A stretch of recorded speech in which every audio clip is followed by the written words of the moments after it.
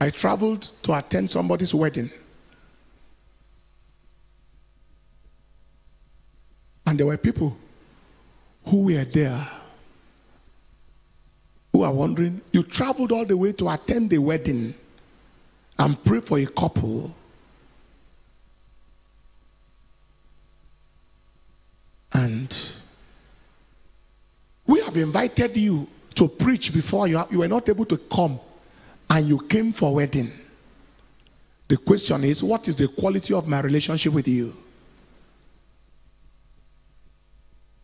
Hello?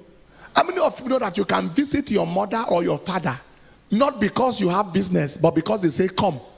Yes.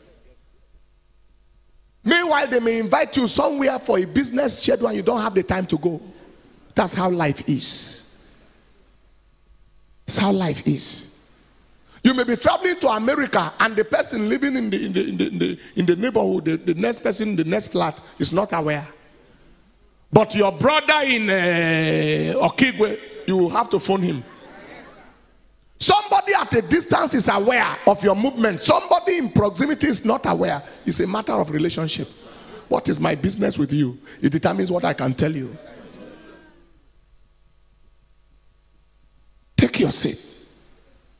Quality impact. Let somebody be happy that your mother gave birth to you.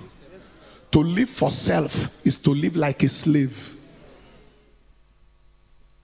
To live for self is to end on the shelf. To live for self is to live for less.